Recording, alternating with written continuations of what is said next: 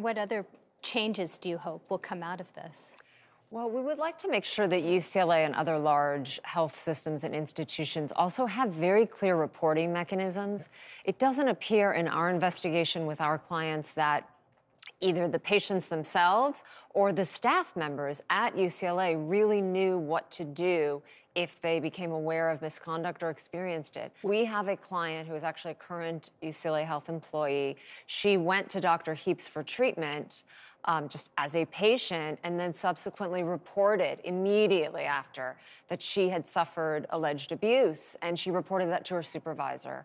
And the supervisor essentially told her that she had misunderstood and that she needed to go back to work and be quiet about it.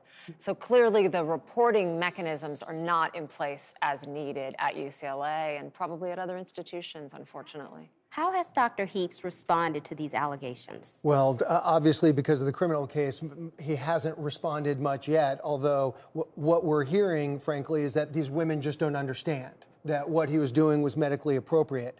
And the idea that women just wouldn't understand what is sexual stimulation and obvious inappropriate behavior is, frankly, it's insulting. As an OB-GYN, of course, I have thousands and thousands of colleagues who would never violate a patient. And we never want a patient to feel like they are in an unsafe environment, because it's a very vulnerable position. It's a very vulnerable position when you're doing that exam. So an OB-GYN should never be commenting on the attractiveness of your breasts.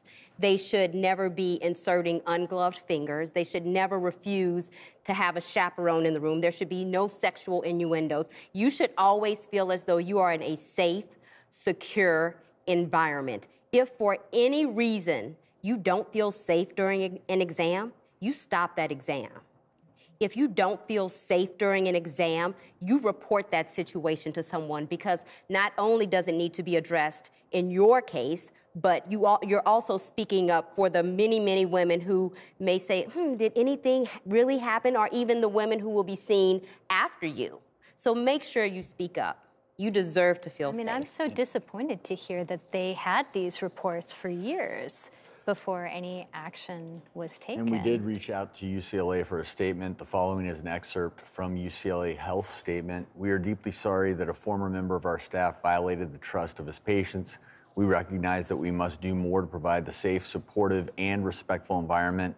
We initiated an independent review of our institution's response to sexual misconduct in clinical settings. That process will be guided by the principles of transparency, accountability, fairness, and devotion to our patients.